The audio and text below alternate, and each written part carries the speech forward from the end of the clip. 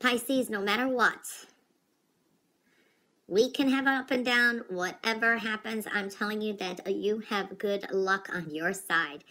And for some of you, this is a very abundant energy around you. Everything's provided, money, there's abundance. Okay, so I do see that energy. I do see here there is a new mind here. I like to call that a beginner's mind when we got new ideas or we're thinking of doing things differently. So these are sharp little epiphanies, whatever you want to call it, but this is something that's good. You may find, problem solve yourself. So definitely seeing that kind of energy. New interests, new ideas, new ways of thinking. I mean, I'm seeing that kind of energy. Overall, I also see a fulfillment of wishes, and I said plural, more than one wish. So that's looking good. Now, Pisces, this is a time to get rest, rejuvenate, think things through. This is like laying back on the sofa or whatever, or walking meditation, you walk. I do that. I will walk and just think. I just pace. I don't really sit still. So I'm seeing that. There's an energy here that you're going to have to say no this week, okay? Say no when you mean it, So definitely seeing that kind of energy for a lot of you. So this is a time to kind of rejuvenate, think things through, mull things over. So I do feel that energy as well.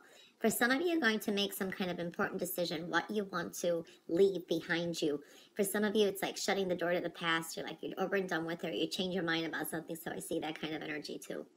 So you're definitely walking away from something this week too. There is also a Scorpio energy or someone who represents that energy. So that's surrounding you too. You are strong this week, okay? This is like, you got the self-motivation, the willpower, the self-discipline. Maybe you have to mediate between others, but you are the sound mind this week too, so I do see that. I see some news coming in. This is something maybe that you're excited about. It's good news, so I do see that kind of energy. But this creates I don't know, this could be a sudden upheaval, okay? Unexpected change. So something kind of like, there's a big change. This could be in an explosive argument with someone.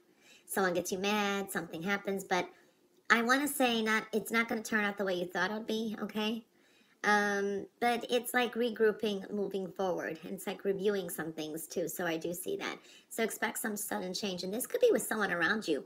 Maybe someone, like a friend, or someone just has a chaotic problems or chaos around you, okay? This could be a shock,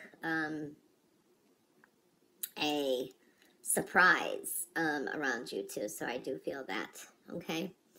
So expect some sudden change here. I do see you reviewing some things and you're ready to move forward.